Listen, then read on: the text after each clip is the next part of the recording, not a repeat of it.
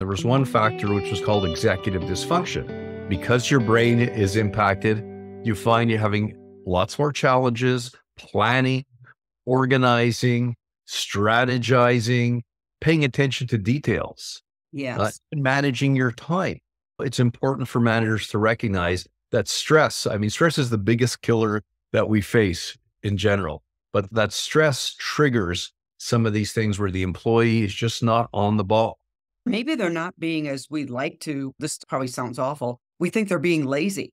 They're not being lazy. They literally can't access that smart part of your brain because I know when I don't get a good night's sleep, I move at half speed the next day, frankly. So interesting that you in your former industry actually had a name for it. Well, sometimes certain drugs help activate that, and sometimes people go off and need to be recharged. But of course, the leadership role is to make sure we don't lose our people to stress. And I would have to assume that most managers who've managed through COVID, if you remember, we were very much focused on how people were feeling as Yes. opposed to making calls or being productive initially. That changed and went back to what we normally do, and even helping employees. We do all types of training in sales, right?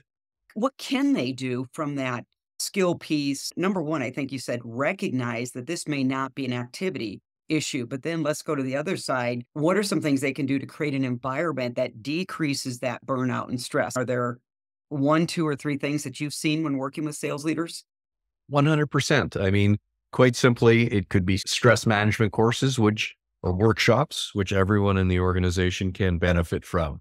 One of the biggest issues that people experience burnout is when all of a sudden they feel they're overloaded with work. There's just too much going on. And some of that comes back to effectively managing your time. Some strategies, because there are lots of things in every single job that we do, of breaking it down into buckets. Very simple approach. We have revenue generating activities, which at the end of the day, you want to do more of those. We have job related activities, which sometimes are things you have to do.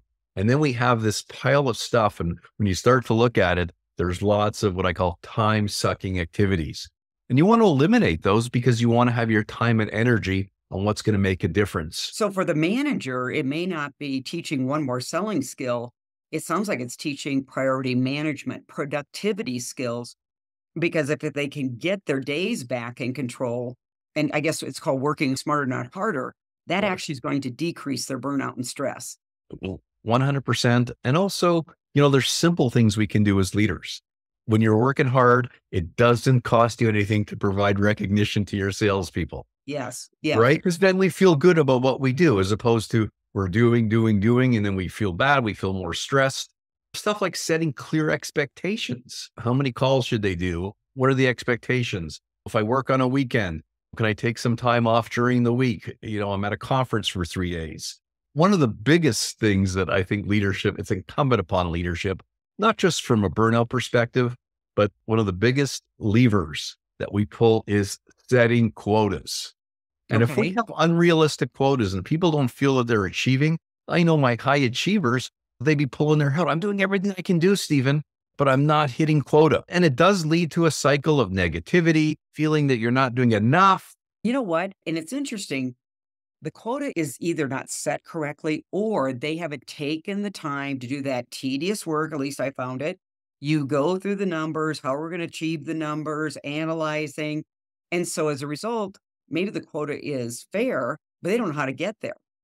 So what does a leader do in that case? They have to help show them the pathway. Exactly. What are those critical success factors that are going to make a difference? And coming back to time management, focus on those key revenue generating activities.